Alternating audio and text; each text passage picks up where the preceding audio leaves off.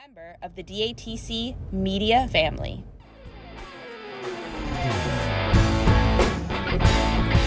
This is Dropped Among This Crowd, a podcast that dives into the music and community of improvisational progressive rock band Umphrey's McGee. Each episode will feature a rotating schedule of insightful show recaps, interviews with members of Team UM, as well as musicians who have been inspired by the band. This is your place for the latest news and happenings in the world of Umphrey's McGee, keeping you informed on what's going on or where you can catch the next show. I'm your host, Sara J. Thanks for joining me as we dive in. Are you prepared for what comes next? Well, thanks for fitting us in your already very busy schedule. We're so excited to chat with you about the sit-in and also about the many connections between Umps and Goose. So it's gonna be cool. I'm excited. And this is just exciting anyways. It sucks we weren't able to cross paths at summer camp, but I knew something would come up for us to have an excuse to talk, and here we are.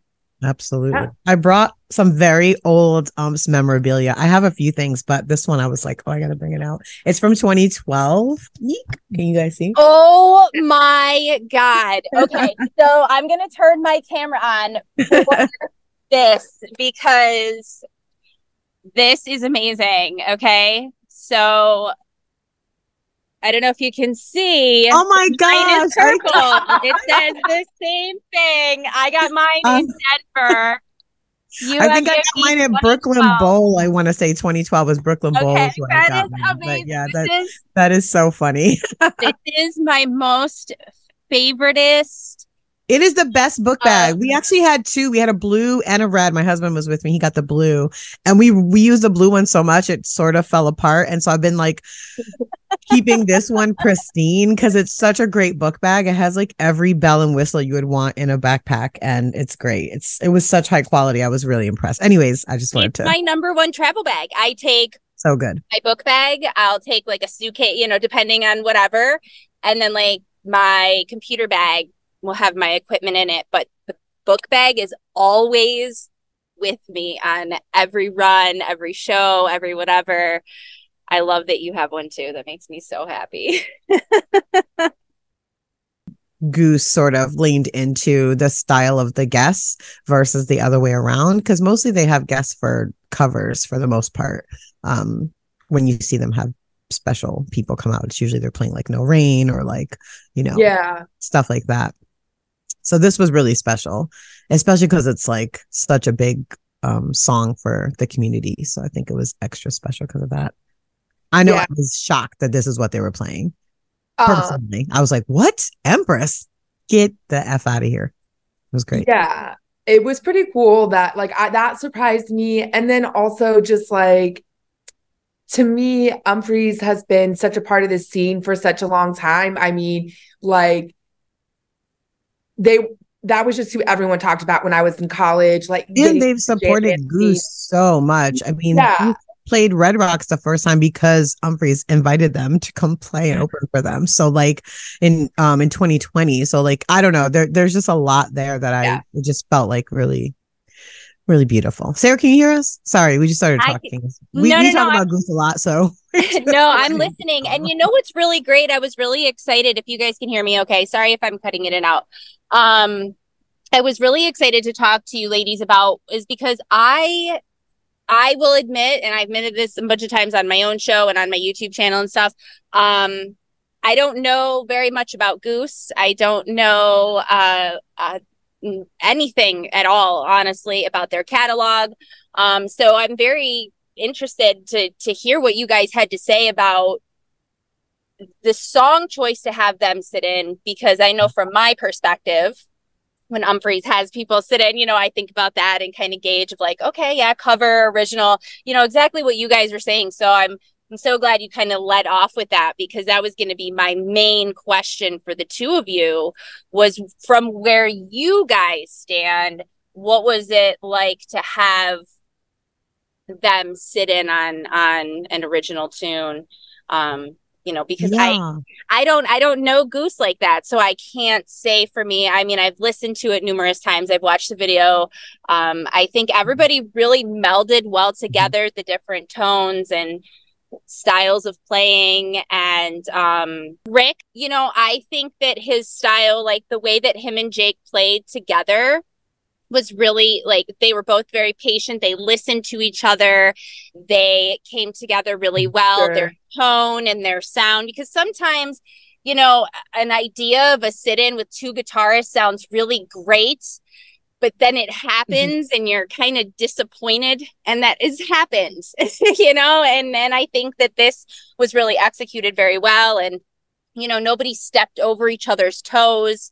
It was very nice. And I think Rick, he held his own against Jake. He really did. I want to just answer your first question about how we felt about the song choice. So I was noting, I think right before you pop back on, that usually when Goose has folks sit in with them, they do covers for the most part. That's like the standard. They'll do like No Rain, or, like the other person's song, Big Boy, came out and they did So Fresh and So Clean, things like that.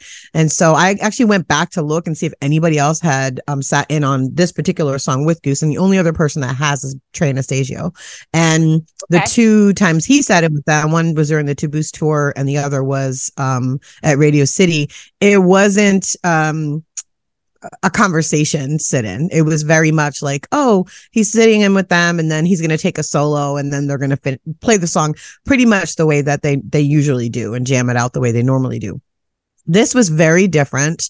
And I will say, like, just sitting in the audience, they announced that Joel and Jake were coming out. First of all, I need to just mention that they had like a really disruptive set just before Goose's set that night.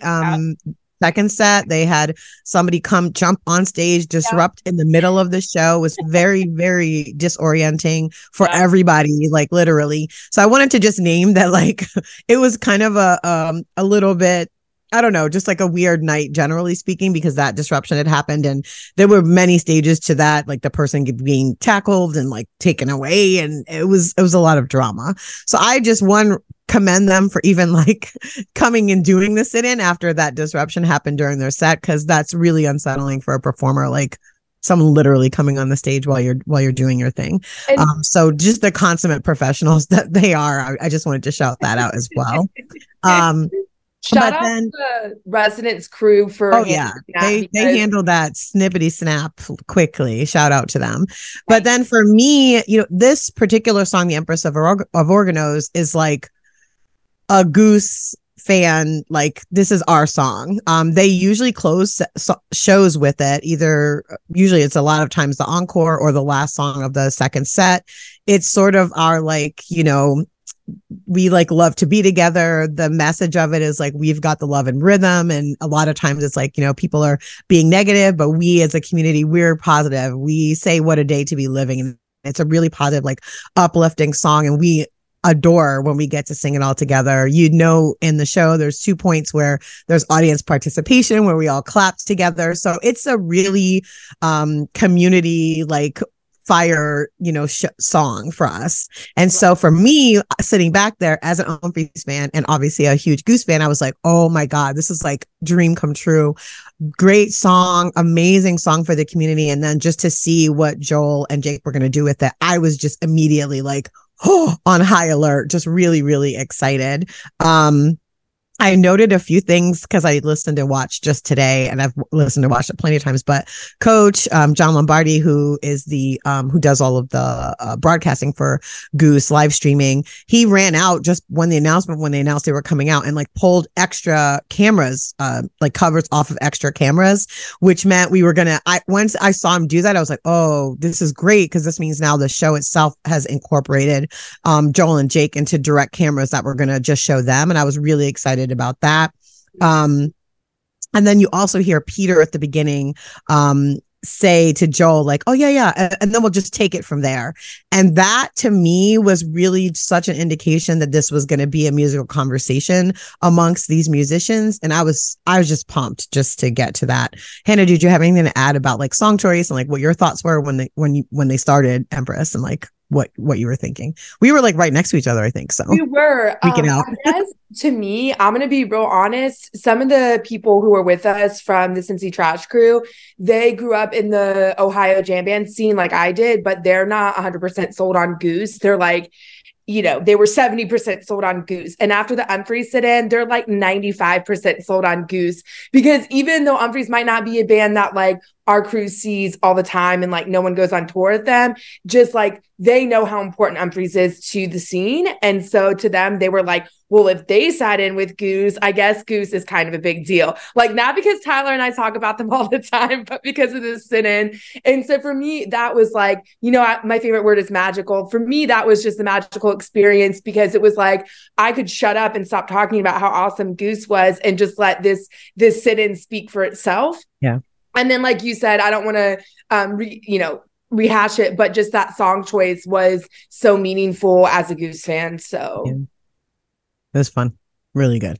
That's special. Like, I love to hear that so much because, you know, I've only seen Goose once. I saw them. It was pre-COVID, and it was at this very tiny bar in Buffalo that, you know, now in hindsight, I should be very grateful that I saw them in such a small venue. They played the after show after Mo played 3 nights here, and they actually pressed a vinyl. I don't know if they did like a whole stream thing of it, but they did a vinyl pressing of the Nietzsche show here in Buffalo. So I know for them, it's infamous out here in these streets, that particular show. It's very, very big. Like I've heard this, and you know, in the Goose community, that's a big deal. And that was my first and only Goose show. And you know, I don't love it, and that's okay, because there's just so many kinds of music, and that's the great thing about music and having these conversations and these different bands and having them sit in with each other and do all these different things is having different tastes and different ideas allows for interesting conversations. I will say, however, though, that I love their vibe. They absolutely love what they do. And you can tell they're very talented musicians. Their popularity has been very amazing to watch, you know, just kind of how, especially at a time where the pandemic and everything, you know, kind of shifted, it didn't kind of, definitely shifted everything in the music industry, and how they were able to kind of use that in an advantage to where they are now. And, you know, I will tell you, their covers are very well done. My mom is a huge Moody Blues fan. And so growing up, I saw a lot of Moody Blues, and their cover of Nights in White Satin, so I props all day long for that, because first of all, nobody covers the Moody Blues.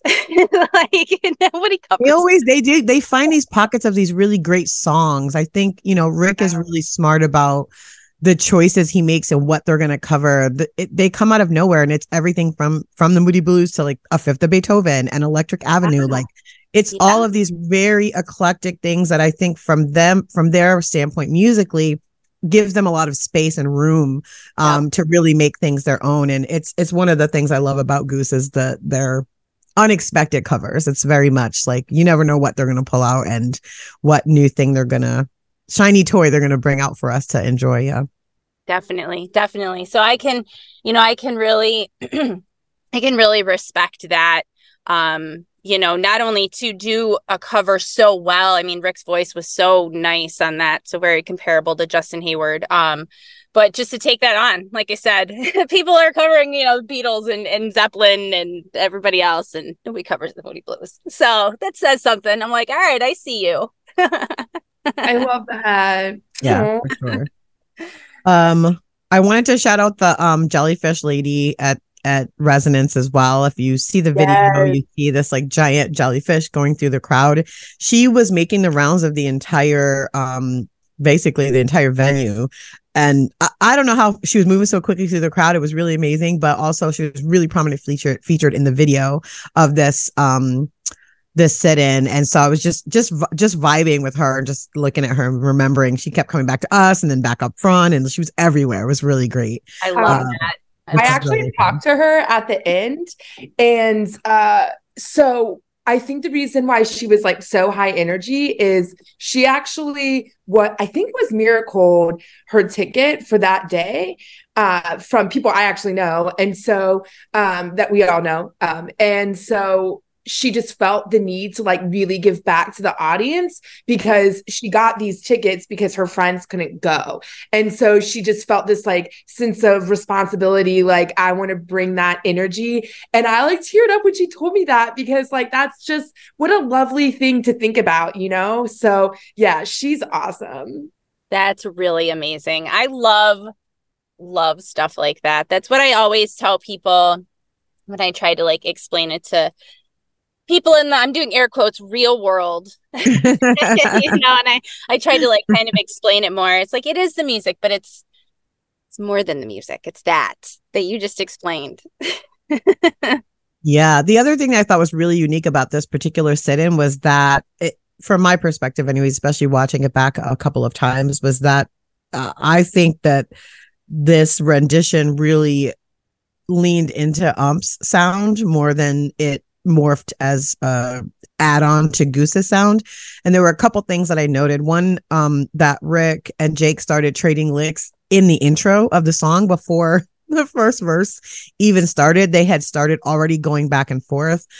Also, Peter's exuberance immediately was like, hell yeah. Just he's a very vocal and very excited. And so you could hear him multiple times being that excited about it. So that was the first thing. And then you'll note a couple of times Rick actually takes Jake's normal, you know, Jake's dance, Sarah, obviously, when he plays, and Rick does not do that. I will say, like, usually he does like this little hippie shake thing, and his feet are very close together and maybe slightly apart. Definitely not the deep stance that Jake generally takes when he does solos. And so I saw a couple of times Rick took Jake's stance to kind of get into the vibe that the whole song was taking on. And I thought that was really amazing and really cool to see. Just there was even a physical exchange in the way that they were playing with each other. And I also, for folks that are listening and don't know a lot about Goose, Rick has a new guitar called Empress. He debuted it earlier this year, and there's been a lot of chatter about if it was a good choice for him or a bad choice. I love Empress. I've jokingly said if I would not leave my husband for anyone, but Empress, if somehow that guitar asked me to leave my husband, I would probably say yes. So Jake has one. It's called Mother Earth. So, I was excited to see how Empress would hang with somebody like Jake, who is such a strong lead guitar player, and what that would sound like. Like, how would Empress respond, and what would Rick do with it? Because he's known for his intricate picking, and that's great, of course. Joel is a big chord person, and his instrument is so heavy and so beautiful, and emotive for me when I hear Umps play and Jake does his solos. I'm always like, oh my God, like I feel it in my chest. It's so, you know, rooted. And Rick can sometimes be more airy. It's a lot more a little lighter. Not that he doesn't get down, but it's just two different styles. And so to me, Rick really leaned in and kind of altered his playing style for this sit-in, and it was really beautiful.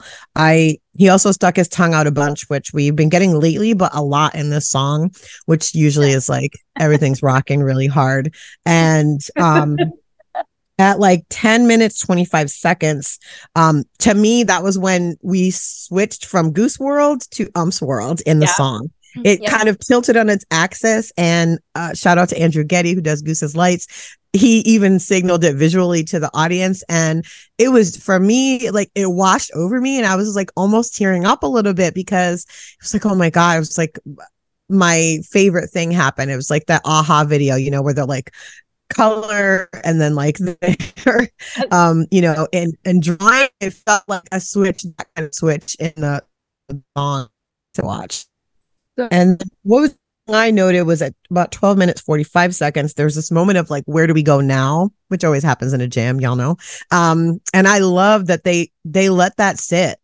it's such a hallmark to note these are really great musicians and jam musicians specifically, because obviously non-jam musicians, this might be very awkward for them to sit in that place of like, we don't quite know where we're going to go with this. And it was, to me, it just showed so much trust with each other, so much respect for each other as musicians, that they didn't feel like they had to jump in or somebody had to say something. It was like, no, we can sit here for a couple bars, let things settle, and then figure out where we want to go from here. And I just love that. It was just that comfortable silence when you're just chilling with friends and you're all just hanging out, nobody saying anything. It's like, yeah, it's gorgeous. And then my last notation, well, I have two more time stamps of 14-20 seconds is when I feel like it wasn't a melding. It was like we were full umps at that point in the song. And listening to Jake's big chords with Rick's picking, it was like a perfect melding at that point in the song. And I mean, I go back to that particular point in the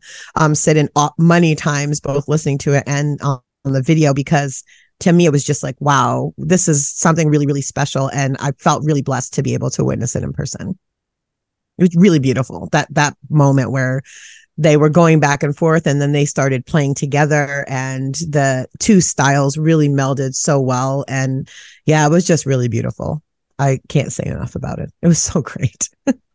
I agree. Everything that you're saying, I agree with 100%. And I will say also, I love listening to you talk, because it sounds like when I'm talking about a jam, and so many times when I am in crowds with people talking about jams, people will come up and they always look at the males in the circle when they're talking about jams. And I'm over here just dropping so much knowledge and insight and whatever, and nobody's listening. And I think it's fantastic to have this conversation with you ladies. So that was just awesome to hear you just talk about all of that and the timestamps, and you're just speaking my love language right now. So yeah, we dissect a lot. So I mean, for us, it's like a big part of why we love the music so much. I mean, we listen to the boards a lot of times. I mean, we go back to the same shows, and we're not a like dissect shows, jam by jam. We really kind of highlight the things we really love about a show or a run.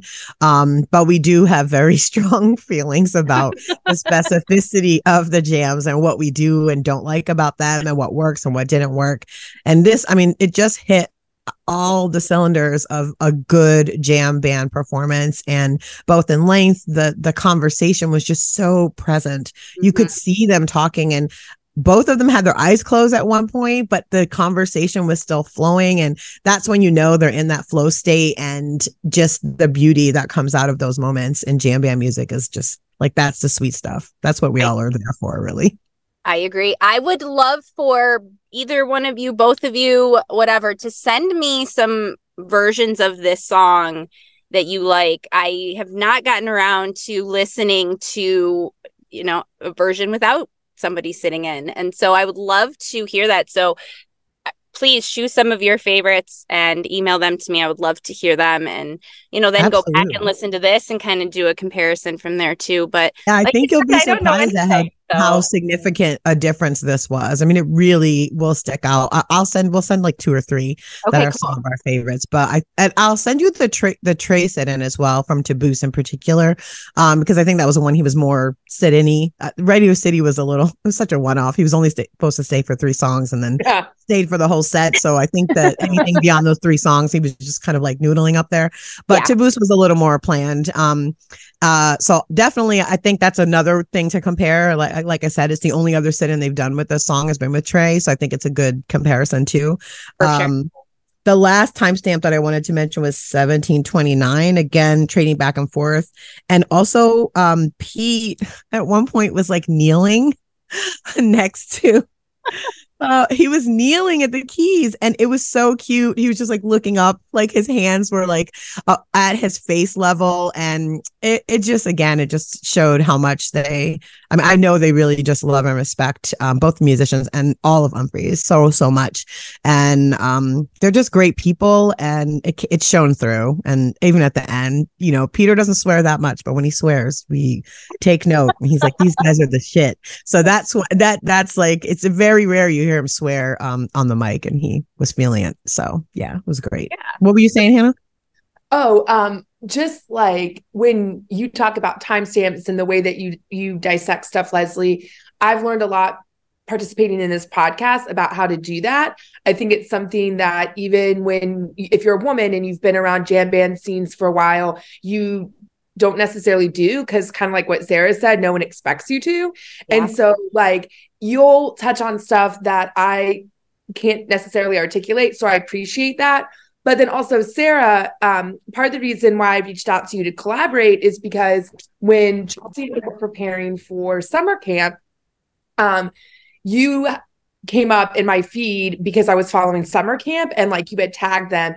And the way that you had written your post, I was like, this kind of sounds like an Umphreys podcast, very similar to our podcast for Goose. So I click on your Instagram page, and I'm like, oh my gosh, this looks so much like what we strive for with GCP. And so I really wanted to reach out to you because it is a different formula of podcasting about a jam band. It's not just dissecting, oh, that's a sick jam, like that sort of thing. There's a lot of other conversations that we can have about jam band culture. And it seems like you do that. So I appreciate your podcast and what you do for the Umphrey's community, and for you being so willing to, you know, try and do meetups and collaborate and stuff like that. I appreciate that. And yeah, I just wanted to say that.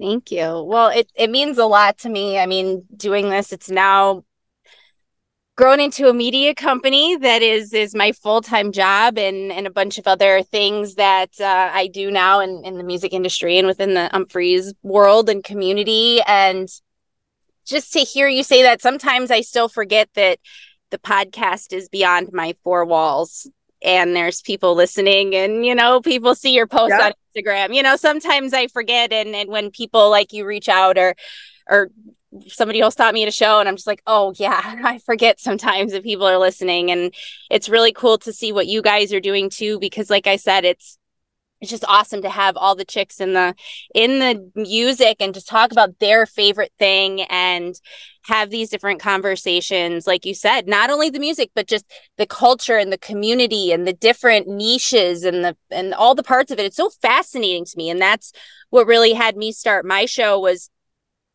first of all, I didn't really have anybody to talk to about Umphrey's. I needed an outlet because people in my life were sick of hearing me talk about it and didn't understand it. And, you know, so, you know, necessity is the mother of invention, I guess, is the phrase. And so that's why I started my show. But then it was so fascinating to me because we're so different. Like when you go to an Umphrey show or a Goose show or any different show, it's like we look so different on the outside. We're different ages, we're different genders, we work in different jobs, we're all so different, but we all come together for this one thing that it is. And whether it's Umphrey's or it's Goose or it's Fish or it's whatever it is, you know, everybody has their thing. But it's so fascinating to me, the community that comes around a band and that forms around it, and the people and the part of it. And it's just so fascinating to me. It is. And that's really why we started this show. One, there wasn't an all women show talking about Goose, although there's plenty of several Goose podcasts, but we just felt there was a hole in terms of like really addressing things we felt were important to the community. So we've covered things like, you know, what's it like to be sober at a Goose show? What's the sober community like? We've covered bringing kids to shows, best practices for that. We've covered consent culture with Ashley from Groove Save. So for us, it was like, we wanted to bring these conversations into this particular community from our POV as women, and then also just be like, yeah, we have a lot to say about the music also.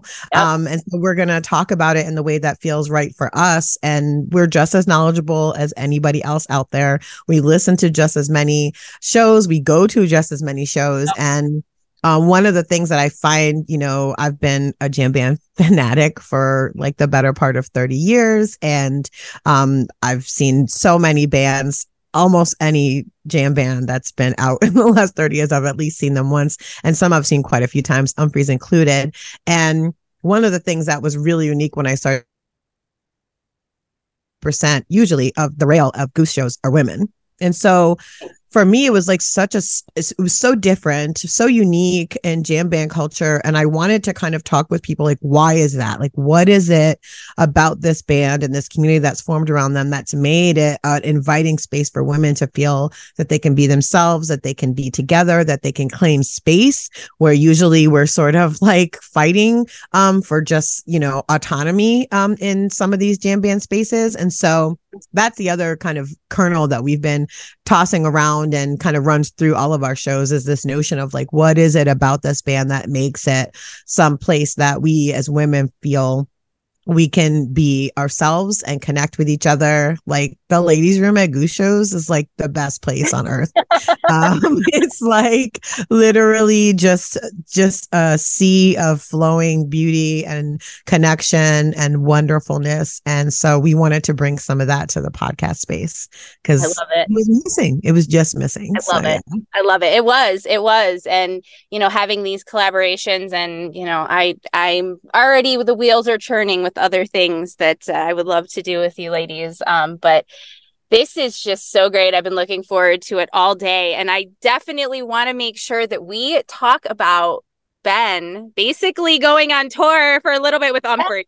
Oh my gosh, you don't even know. So of course this happens all the time. We go to do the show, they'll announce some crazy shit, and then we're like, guess we got to talk about that now. So of course we're coming up to do the show with you, and we're like, well, got another thing to talk about. Perfect timing. So exciting. Like so exciting. 6 shows, I think I counted. And he does like Alabama and Asheville, which I'm doing the whole tour starting next week in New Jersey. So I'll catch 3 of those shows. So I'm excited.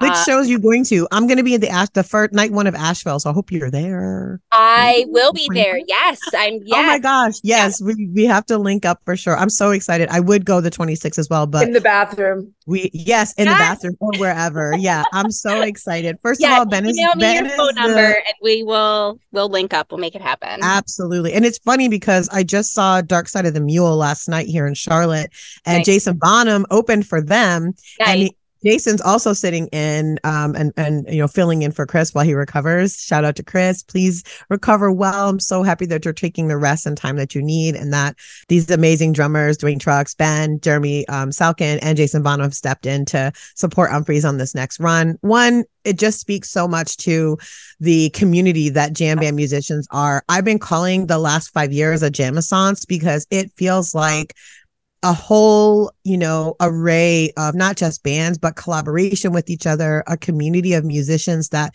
is so rich and robust right now. I haven't seen it in so long. It's been like so beautiful to watch. Sara, do you agree with that or no? I do. And, it's really interesting too, is because, whatever your mode of social media is, whether it's the Facebook groups or some people are still on the board, which I guess is still around, or fantasy tour used to be a thing a long time ago. Yeah. Kind of showing my age here with the jam scene.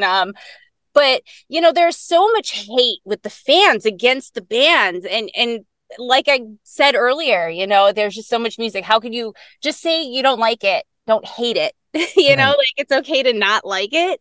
But these collaborations show that that's all you guys, because the bands don't feel that way. Exactly. They all want to play together. And they make it clear. They make it so clear. They make it so clear that that's not their vibe. That's not what they're about. I mean, I think Trey sitting in with Goose and then, taking them on tour was a big, I think it was a big signifier because they had been getting a lot of hate from Phish fans. And it was sort of like, listen, Trey's obviously sold. Why don't you guys just chill?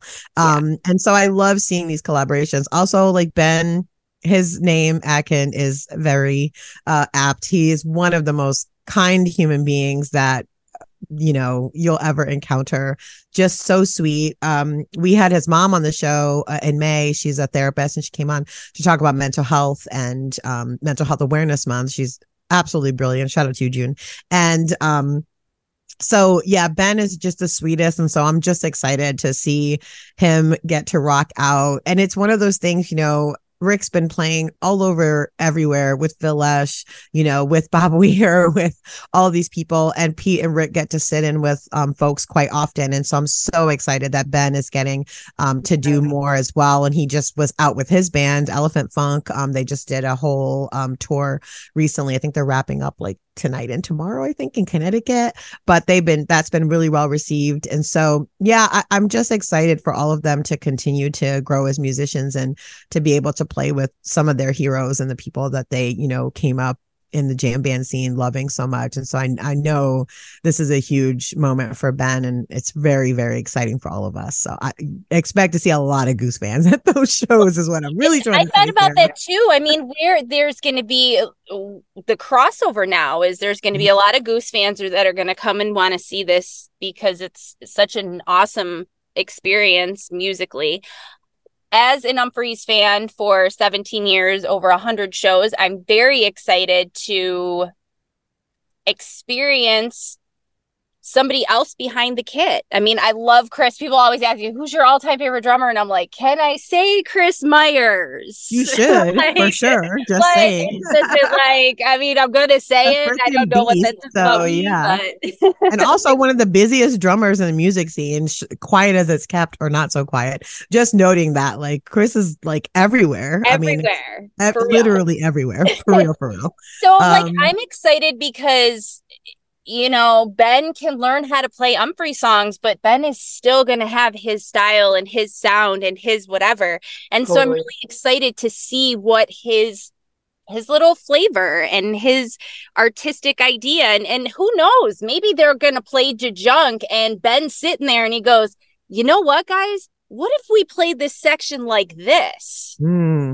Yeah. And they play it and it you never know what's going to happen having these drummers in there. It's true. And it's so interesting when I looked at the slate that they've announced so far. I know there's a couple of dates that they haven't announced who's going to sit in, but they're such different drummers. They play with such different bands and such different styles. So again, it's just such a testament to the versatility of Umphrey's and their music, which is that Dwayne Trucks can sit in and Ben from Goose can sit in and Jason Bonham can sit in. Yep. These are sorry, Hannah, you're right. Elephant Proof. I said that wrong. What did I say? Elephant Funk? Yeah. Sorry. Elephant Proof am I wrong? I was just thinking, no, you're right. It's Elephant Proof is Ben's band that he just finishing up a tour with right now. He was in that band before he joined Goose. And so again, it's just a testament to the sustaining power and the musicianship of all of Umphrey's that they're able to we don't care. What do you play? You can play with us. Just that entire countenance. I just think it's beautiful. When I saw that lineup, I was like, wow, Umphrey's, they just, they can do it all. So I think it's going to be interesting to see is actually Goose fans get shit on, especially the women fans, because we oftentimes other types of genres. I know I saw some shit talking about people posting in Goose Facebook pages, not Goose related, I'm going to Taylor Swift. And oh my God, you would have thought that it was a war crime that they were going to see Taylor Swift. Okay. And so, but my point is that some of these huge Goose fans, Goose is the only jam band that they listened to up until they got super into Goose.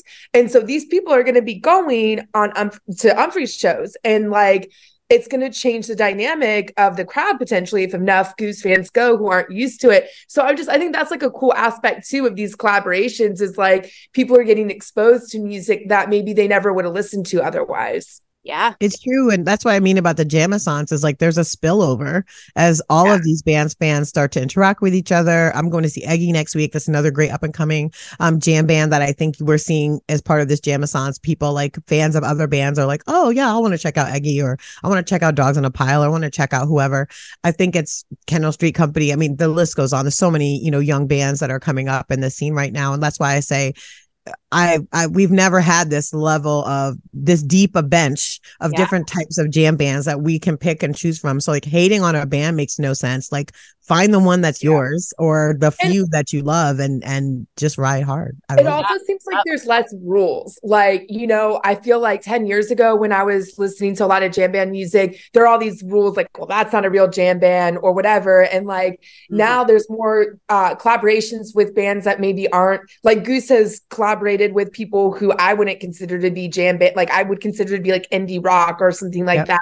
And so, and like, I think there's even been conversations with like indie rock bands being like, oh, I love jam bands, but like, I just don't do that. And then like jam band people, including the guys in Goose being like, well, we really respect what you guys do. It's not what we do.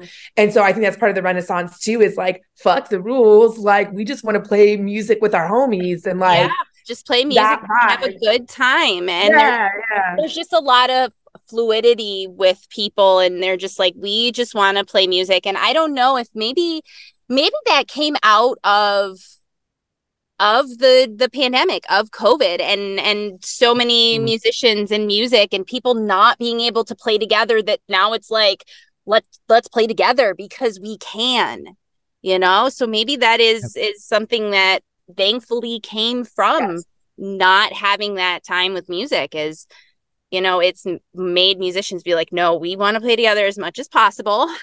Totally. You know, and just the creative energy that flows back and forth. You know, I know even here doing this podcast with you guys, this is the level that we are creative. And like I said, I've already got so many ideas. So the same thing happens when musicians get together. You know, it's the same thing. So I get it. You get that energy and you're like, yeah, this is fun. It's fantastic. I want to mention for all the Goose fans that are listening to our side of this conversation on our feed. If you sign up for the Coda collection on Amazon Prime, Umphrey's has an amazing Red Rocks repeat. Their 2016 run at Red Rocks is up on there, and I would highly recommend that you check it out. I just wanted to throw that out there because Goose just added a bunch of their Cap Run and also the Radio City shows to that Coda collection. So I know a lot of us signed up and are watching on there. It's worth it too. I think, what is it, only my God, there's so many great things. There's so many music documentaries and concerts and whatever. Concerts from the 70s, concerts from so many. It was ridiculous. Concerts. It's like, really, it's a wealth, you know, it's an embarrassment of riches in that collection. But I wanted to highlight the Red Rocks repeat. I watched it like 2 weeks ago or something like that. I was just like, oh my gosh, Umphrey's so good. And I think the Ryman 2019, maybe it was 2019, the Ryman run is on there too. That one I watched, and that one was really good too. That's like a bucket list venue for me. I want to go and see Umphrey's at the Ryman. Yeah, bad. Were you at Ryman? No, I saw Goose. They played three nights there this past year. It was nice, very spectacular, super special. I mean, it's the church of rock and roll. So yeah, I was supposed to be there, and then I had a work conference that I conveniently forgot about when I committed to going to the Ryman, and then was like, fuck. It was beautiful. It was really great. A lot of Peter's mom was there. I got to chat with her a little bit. It was beautiful. It was just, I mean, that place is so hollowed, and you can feel, you know, the history, the energy. Yeah, the energy, even the acoustics. I mean, just something very special there. And so it was great my whole thing is like, well, the first time they're playing places, I want to just like see it, because it's only, you only do it once. So yeah, I've been trying to catch as many as I can as they've been playing these bigger, more historic venues, which is exciting. So what's coming up for you, Sarah, on y'all show? I mean, obviously, says touring per usual. What's the haps over there? Well, there's always a lot going on at DATC. My show is going to start working on summer tour recap. So it'll start with the Bonnaroo set. And then I'm excited to get to talk about the Buffalo show, which is where I am. I live in the suburbs of Buffalo, New York. So working on that. Also, my company, DATC Media, has launched a new show about the sober community. It's the Much Obliged podcast, a Yellow Balloon Experience. You can check that out anywhere you podcast. I think there are 12 episodes in. Yeah, it's still fairly new, but it's a very awesome new show. from DATC, and it highlights a member of the sober community, and they share their story through sobriety, and they talk about what it's like, being a part of the jam band community and living a sober lifestyle and what that's like for them. Really powerful show, and I'm really grateful to have them on the network. So that's kind of the newest thing. But everything is at datcmediacompany.com, and I'm also on Patreon. So yeah, check it out. Always lots of stuff at DATC. I volunteered at Fish Wilmington night 1 with Ashley from Groove Safe, and the people from the Yellow Balloons were right next to us. So I got to meet a couple of the people who are really involved with Yellow Balloon for Fish. And then during set break, as we know from doing our show on that topic, they trying to get in a meeting during set break. And so we actually, they were right behind us doing their meeting, and it was really cool just to see that experience. And Ashley and I do drink alcohol on occasion or whatever. So, but we both found it to be so powerful just to see that level of community and engagement. And, people would come up and hug the couple that was in charge of the booth. And they were just so excited to see each other. Some of them hadn't seen each other in a really long time. There were people who came up who had connected on social media, and it was their first time attending a Fish show, not, using alcohol or drugs or anything like that. And so that was a really cool experience. I think it's awesome that Sara is doing an entire spinoff podcast series on the Yellow Balloon experience. So I think it's great too, because that Yellow Balloon experience has ballooned outside of any individual band, right? Like Goose has a hot tea party. And I think this idea of making space for people to be sober and be supported in their sobriety at shows, while understanding lots of stuff is happening at the show around them, right? It's, it can be very, I imagine, intimidating if you're newly sober or just trying to maintain your sobriety. And so I think it's such an important part of the jam band scene that this is something that is consistently shows up once the band has a good number of people that are considered fans, that one of these groups will spring up. And we did our show with Matt from the hot tea party, I just remember it was such so much information that he shared about that. And then we had 2 sober fans that were on with us to talk about their experiences, how they got sober, and then what it's been like being a sober Goose fan. And even when I was at that Fish show, I am not in recovery, but I didn't use any substances at that show because I'm volunteering for consent culture. So knowing that there are other people who are also sober at that show, it's oh yeah, I'm not alone. And it's just a totally different experience. Especially at Fish, I've noticed, at least in my anecdotal experience, people at Fish shows are more likely to come up and talk to you if you're by yourself. And so there were people who were kind of spun out, sitting down to talk to me, and being, no alcohol, not even pot, nothing. I was just oh, okay, I'll talk to this person. But it was just totally different than if I was partying, I don't know. It's just interesting. I love it. Sara, I know we broke up. We were just continuing the conversation about how great it's been seeing these Yellow Balloon communities pop up. Goose has one as well, the hot tea party. And we did an episode with one of the founders of the group within Goose community, and 2 sober Goose fans about their experiences. And so it was just an eye-opening conversation for me anyways, just to experience and witness and talk with them, and understanding the complexities of being sober in the music scene, especially in the jam band scene, and then the beauty of this really deep support systems that have been created within these communities. So I'm so excited you're doing kind of a spin-off show really focused just on that, because I think it's really important, and it really speaks to the ways in which music can connect people outside of just a show and outside of just experiencing what's happening on stage. We've been toying around with this concept of, it's the 50th anniversary of hip hop this weekend, actually. And, there's 5 elements of hip hop, and we've been discussing what are the elements of jam band community? What is the elements of jam bands? And so I think this notion of defining community through connection is one of the pillars. And these sober communities are really indicative of that. So Yeah, obviously. I feel like we might have to add podcasts into the mix at this point too, because they've become such a big part of the scene as well. So I'll have to put a pin in that one and see if it.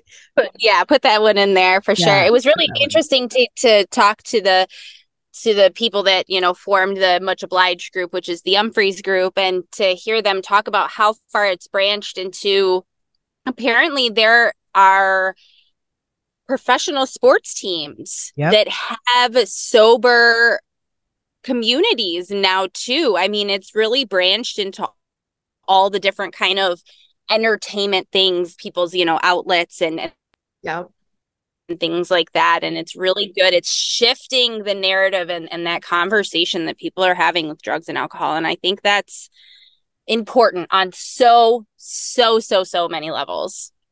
Absolutely.